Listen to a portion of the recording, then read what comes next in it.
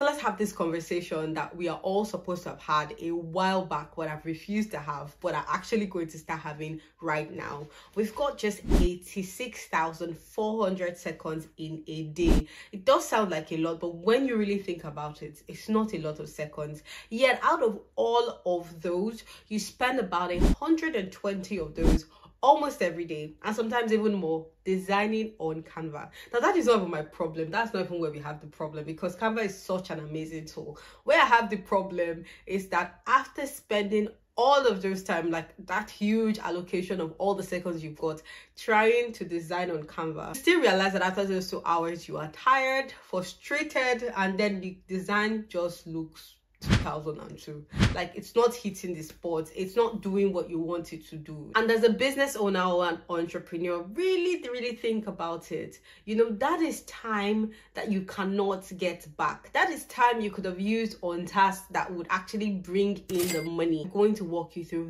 very practical tips that took even my own designs from being blur to, you know, popping. When I say popping, I mean sizzling hot design, the kind of design that the suya guy will give you and you will gladly collect. And that is why we are making this video. So without much ado and without wasting your time, because remember I said most productive video, let's get right to the tips. So tip number 1, you need to start thinking about your design before you design. Now, I used to be going to that school of thought where I would just open up Canva and then I would expect design gods to come to me and just say, Ore, this is what you need to design today. And you know, it just starts flowing. It doesn't work that way. Sorry to burst your bubble, but design is not that at all. Design is one of those things that you have to sit down and think about before you design. It actually means sourcing for inspiration. There are a lot of platforms that has where people post their designs that you can go and source for inspiration. Now, please note, it's a disclaimer.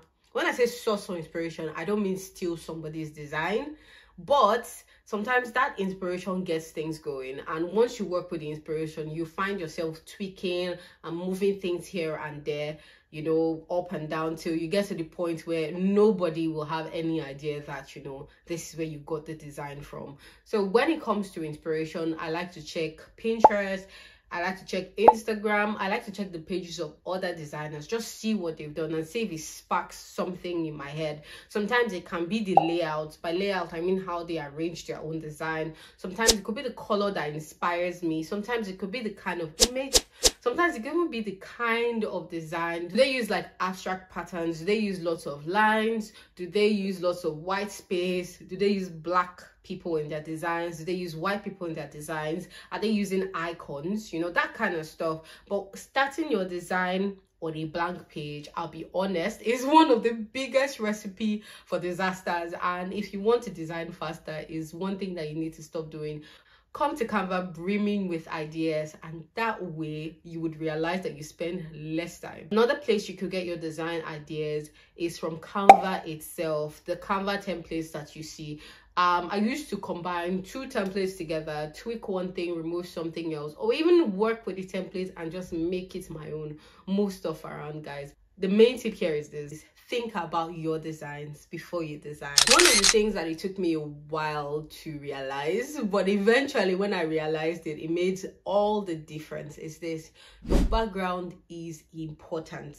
Sometimes the background we use for our designs is the last thing we think about. Sometimes we just use like a plain color or something, and all of that is fine. But sometimes, guys, a very vibrant background makes all of the difference. Something that Photoshop and all these other designers know that we Canva designers have not come to realize yet, or we who use Canva have not come to realize yet. Designing on Canva doesn't mean that you wouldn't necessarily need to buy backgrounds from platforms like PicArt and all of those platforms. They are there to help make your design journey easier. You know, it doesn't mean you're not going to pay for some of these platforms, but trust me, whatever investments you make there is going to be like pay you back in like time and effort and stuff. And sometimes you just buy something that you will use over and over and over again. You realize that the better your background looks, the better your design will be, the more you will see it comes to life, especially when it comes to things like flyers. I realized personally that when I started using better background images like this, or backgrounds like this, or backgrounds like this, I saw a very tremendous improvement in the look of my designs. They started looking more professional, started looking better, started looking like they started coming off the page and grabbing attention. They stopped looking like what was made on Canva, because trust me, a lot of times you can tell what somebody made on Canva. I started looking more like professional. Like, people were never thinking of the platform I used. They were just thinking, oh, this looks so good, this looks really nice. My fourth point is this: start editing the images you use on Canva. Guys, this is one of those tips that is just going to God. Like, it is some of those minor things that make all the difference. Sometimes when you need to design on Canva, we just take an image from elements, pop it into our design and just leave it, and that's it. And then when things are not looking cohesive, they're not coming together, we're asking ourselves why. But you see, you need to edit your image to suit your design. Like, add a bit of contrast, add a bit of saturation, make it clear, make it bold, maybe color it a little bit, or maybe even change the color of the image. Sometimes those things are what, you know, makes it look good. You know, it's just like when you are using makeup as a lady and then you have everything on, there's just this thing, like when you use makeup fix, it just brings everything together. That is what editing your image will do. It's gonna make it pop, look good. I'm not going to dwell on this one, but guys, start editing your images that you use in your design. My fourth tip is going to be a cliche one that I know that you guys will not want to hear from me, but I'm just gonna say it. I'm going to say it. Learn the design principles. I know you don't want to hear it from me today, but yes, it is a thing. It's just like learning the alphabets so you can construct better words and eventually construct better sentences. That's the same thing that design principles do. It is the foundation. Learn how to use contrast, learn how to, you know, work with white space, learn hierarchy, learn those things, you know. And there's so many videos on the internet, on YouTube especially, that is going to teach you that. I would also personally work on a video where I teach the basic principles of design. If you'd like me to make a video on how you can apply principles of design to your design, let me know in the comments. I'm going to teach you all about that. Next tip is to use better Canva elements. Like, guys, Canva has so many elements. Oh my god, when I say elements, I mean all of those pieces that make up your design, from, you know, maybe a little circle that you put at the side, a square that you put at the top, you know, the effects you use, the illustrations, the images. Oh god, using better elements is just everything. Oh god.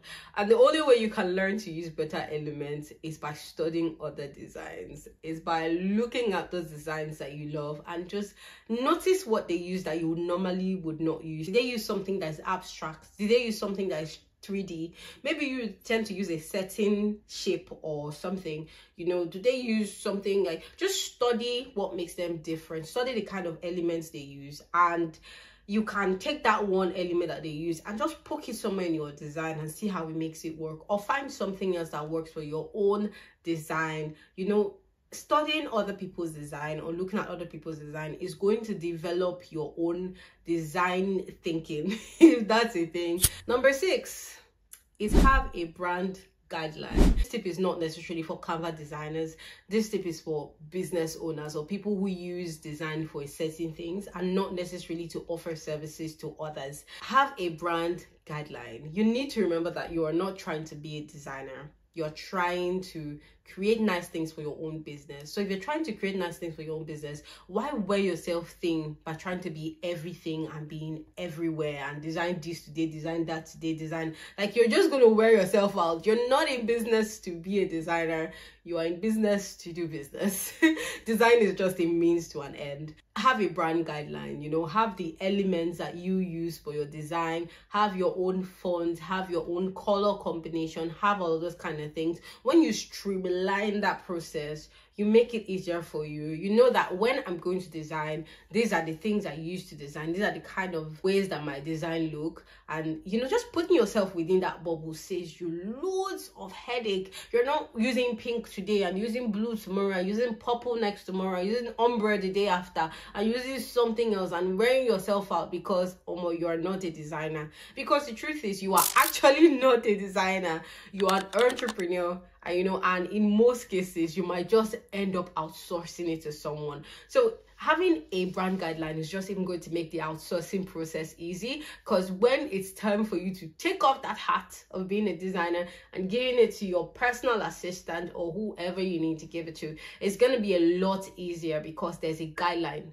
There's something for them to follow. Now, my 7th tip is really simple. Design with templates. And I know you didn't come here for me to tell you to design with templates, but do you know that you can pay a designer to create templates for your own business? Especially if your content is heavy on things like quotes and just you wanting to share your thoughts. One page that does this really well that I really love is Wealth Monthly. Now, I don't know if I pronounced that right, but I'm just going to pop like the kind of designs that they do on Instagram that I really like. They are very heavy on like gist and information and that kind of stuff. And they have a particular template they use for that kind of post. Now, you can imagine how easy this has made things for the owner of the page. They are not looking for a new design every time they need to put out that kind of post. This is going to be perfect for you if you are sure of your content strategy. You already know the type of post that you put out. You can just pay someone to design an array of templates. And on Etsy and some other platforms, you can actually just buy templates that work for this sort of thing. It's left to you where you choose to source it. You can either pay a designer, buy already made, templates, or even use the templates on Canva. But if you already know your content strategy, you know the kind of content that you consistently put out, you might want to just invest in templates and just use your templates over and over and over. See, that is less headache. That also is going to give you a more recognizable brand. So every time people see those posts, even without seeing a name on it, they already know whom the design belongs to, what brand is associated with this, and it's just a very easy thing to do. And I know you might be thinking, if you're like me, you're like, wouldn't it make my page boring? I mean, my page is just going to look one way or the other. See, let's just talk. Let me tell you the truth. People are on your page for the value you give. People are on your page for what they need to gain from you. Do you get? So I think sometimes we are always just trying to be the designers rather than focusing on the value that we are bringing. Now, another thing you want to do to improve your Canva design is to keep filling your inspiration box. Guys, if I show you a screenshot of my mobile right now, you will scream, because my mobile is filled with like designs. Like, I'm always taking screenshots because I always want to, whenever I see something that is new, whenever I see something that I like, even if it's one thing in that design, I'm taking screenshots. What that is for me is that I'm consistently filling my inspiration box. I'm exposing myself to new things.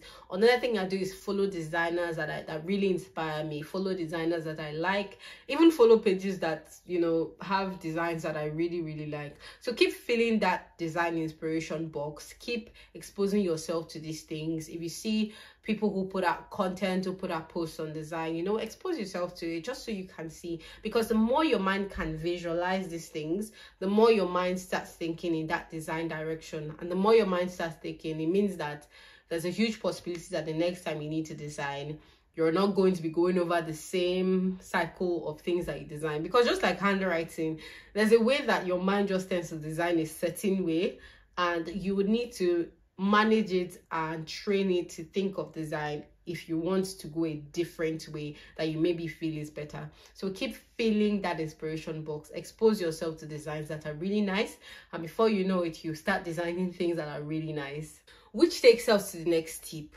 One thing that some people do is when it comes to design, they make one type of design fit all. But one of the things you need to know if you need to design for your brand, or even as a Canva designer, is that you need to design according to the message of the brand. For example, if you're designing for a kids brand, use vibrant colors, use images, use illustrations, that kind of stuff. If you're designing for a more sophisticated brand, then you know that you want to stick to more black and white, maybe metallics, or even like their brand color, but more of, you know, the classy looking colors like the blacks and the whites. You know, if you're designing for more of a skincare brand, you know that, okay, green is going to be one of the colors you want to explore. You want to use elements that show the kind of brand. If they're a natural or organic brand, you want to use things like leaves, you know, those kind of things that portray your brand. Basically, what I'm saying is design according to the brand. Don't just design something because it looks good. Your design needs to communicate what the brand is about. This is one of those really short tips, but when you take into consideration, like practically, they make all of the difference. Now, my 10th tip is this: if design is not working, man, outsource it. I know that's not what you were waiting to hear from me, but don't stress yourself. If design is not working, outsource it. There are people who wake up and love design and all they do from morning till night is design. You know, why not outsource it to them? I know that sometimes they take more time to churn out design, which is why, I mean, if you follow all the other tips I have given, your design will practically improve. However, if design is not your thing, if it's taking so much of your time, you know, outsource it. Maybe start planning your content in advance so that someone can make your content way ahead of time, and the only thing you have to do is those last minute things that you have to do by yourself. I'm a huge supporter of outsourcing things as a business owner, because your brain can only do so many things in one day and you only have so many seconds in a day. So as much as possible, you want to ensure that you are putting this in the hands of people who would handle it well, so that you can do other things that would actually bring the profit in your business. Because if you're not directing things, if you're not thinking of the future, if you're not making the plans and making the projections, and you're spending all of those times in your business, like, it is so counterproductive, and to a large extent you would be the one hindering your business growth. So if design is weighing you down, if it is a lot, if it is stressing you out, that could be an indicator that you need to outsource it to someone. So if I'm going to give you an 11th tip, it's going to be this: it is very important that you practicalize what you learn. Nobody gets better by just hearing. You can only see the improvement when you actually do. So after this video, I don't want you to scoot off and look for like the next design video to watch, and then today you're just in this spiral where you find yourself just watching video after video after video after video, and then afterwards, when it's time to design, you're just back to the same old designs. You need to actually do to see results. If Canva is not your thing and Canva has absolutely been stressing you out, maybe you're a total beginner, you're trying to figure out how exactly it works, well, if you would check the top of the screen, I have a video for you. If you're an absolute beginner in Canva, I take you through the step-by-step process of Canva. I mean, after watching this video, Canva is going to be like a walk in the park. It's be like, oh, bring it. When somebody talks about Canva, you'd be like, oh, bring it on. I know how to use this thing. Like, I get it. It just works for me, you know. So you want to, you know, just save that video if you cannot watch it right now, because remember, we have to go and design, or just, you know, sit down, dedicate the next few minutes and just watch it from start till the end, and it's going to tremendously improve your knowledge of Canva. Now, if you're not going to be watching that video, how about you take time to watch these other videos that I have prepared specially for you? They are also about design and business. And by that friend you never knew you needed on YouTube, you know, you probably spend a lot of times, you know, watching random videos. This is a channel that you watch and you can practically see your brain cells multiplying like by the seconds, you know. So if design, business, or even lifestyle is your thing, you might want to watch some of the other videos we have, like these 2 videos I have on the screen right now. So take a few seconds, a few more minutes, watch them, and like I said, watch your brain cells multiply. Okay, so I thank you so much for watching this video, and I am going to see you in the next video, because I know you're going to watch the next one. Okay, and yes, don't forget to click on the subscribe button. See you in that next video. Bye.